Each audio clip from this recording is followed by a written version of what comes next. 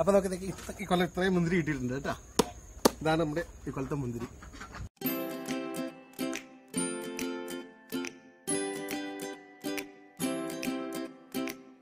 Welcome to Joe Farming and Cooking. If you are new to our channel and not yet subscribed, please subscribe and press the bell icon for new video notification.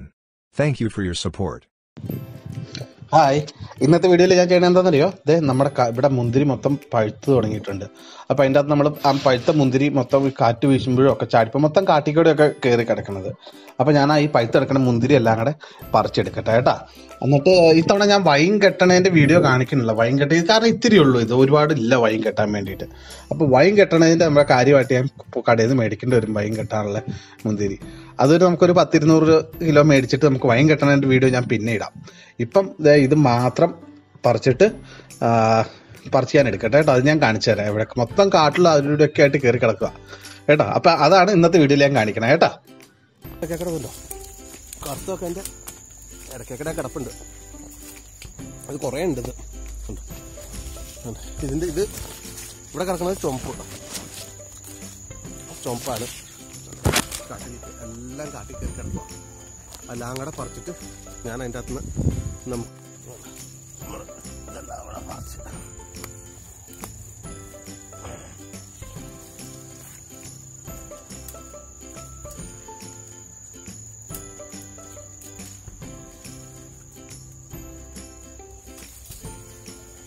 ഇവിടെ ഓരോ മുന്തിരിക്കും ഓരോ പേരുണ്ട്.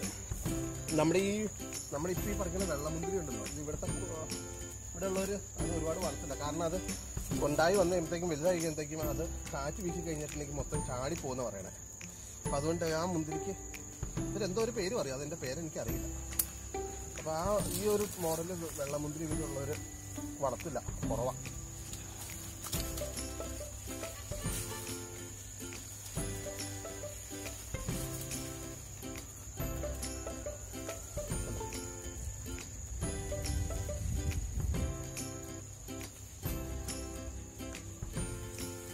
അടുത്ത കൊല്ലം വേണം നമുക്ക് പന്തലൊക്കെ ഇട്ടിട്ട് അടിപൊളിയായിട്ട് മുന്തിരി ശരിയാക്കി.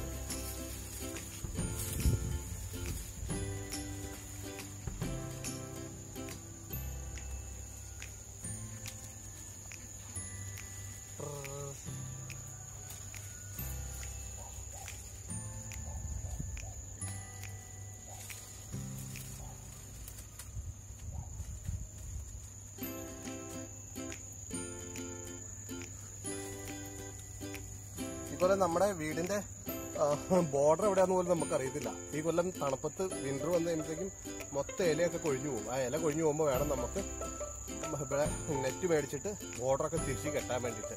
ഇപ്പം ഈ ബോർഡർ എവിടെ കിടക്കണമെന്ന് പോലും എനിക്ക് അറിയത്തില്ല. ഇത്തവണ കംപ്ലീറ്റ് പോയി കഴിഞ്ഞാൽ നമുക്ക് എന്തൊരു സ്ഥലമുണ്ട്, ആ സ്ഥലത്തിൻ്റെ അകത്ത് എവിടെയൊക്കെയാണ് ബോർഡർ കിടക്കണമെന്നൊക്കെ അറിയാൻ പറ്റുള്ളൂ. അന്നേരം വേണം ഇവിടെയൊക്കെ ഈ മുന്തിരി എല്ലാത്തിൻ്റെ ഇല പോകും.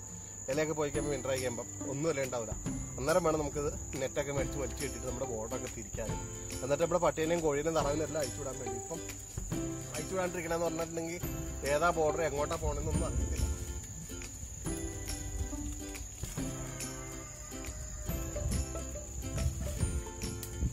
ഇതൊക്കെ മൊത്തം കാട് പിടിച്ച് നാശമായിട്ട് കിടക്കുക.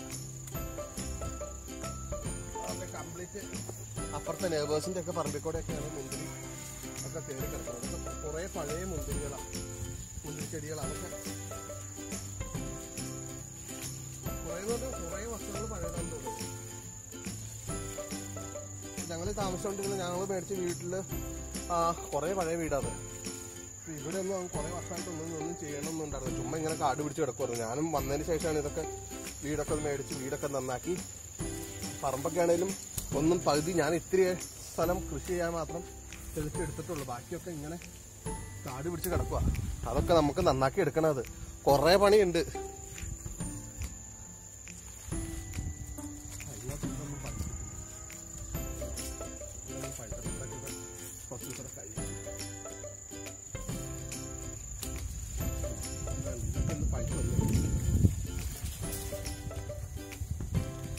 ഇവിടെ ഇങ്ങോട്ടൊക്കെ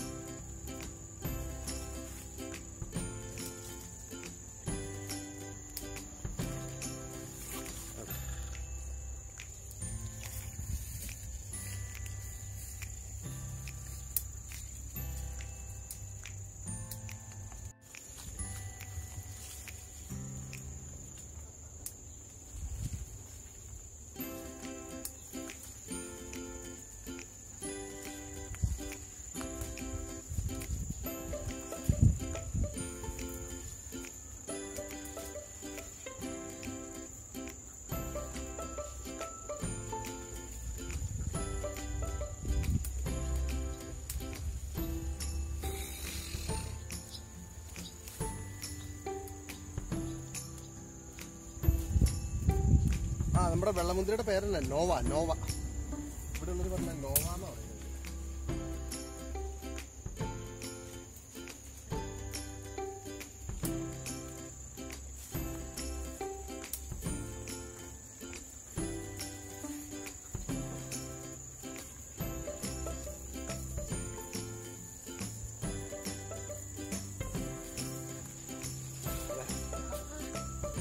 മുള്ള് കാട്ടിക്കട നിറയും, മുള്ളൊക്കെ കീർക്കണ്ട.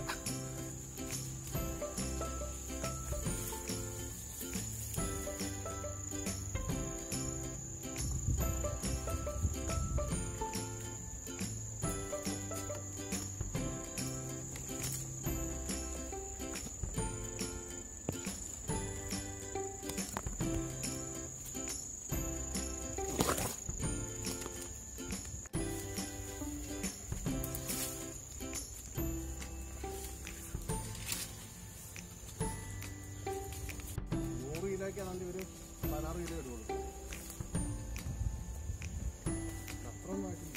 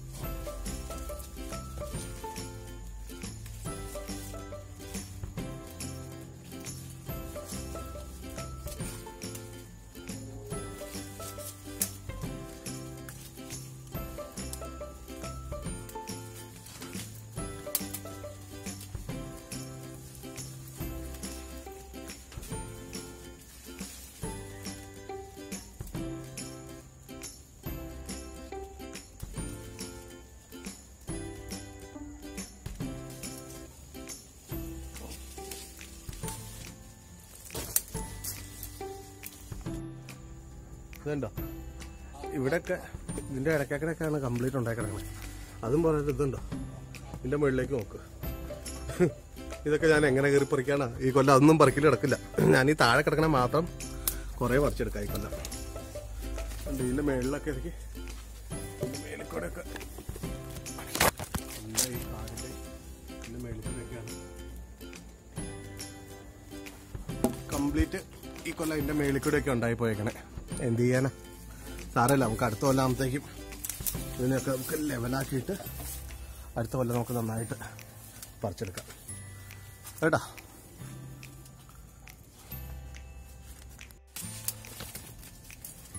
അത് നീ കാണിക്ക.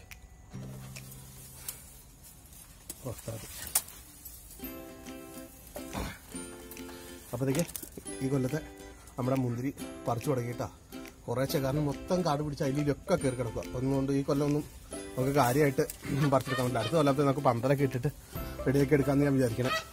അപ്പോൾ അതൊക്കെ എൻ്റെ മുന്തിരി വരയ്ക്കണ കുഞ്ഞു വീഡിയോ നിങ്ങൾ കണ്ടില്ല. വീഡിയോ കണ്ടിട്ട് ഇഷ്ടപ്പെട്ട് കഴിഞ്ഞാൽ ലൈക്ക് ചെയ്യണം, ഷെയർ ചെയ്യണം, ചാനൽ സബ്സ്ക്രൈബ് ചെയ്യാത്തവർ ചാനൽ സബ്സ്ക്രൈബ് ചെയ്യണം.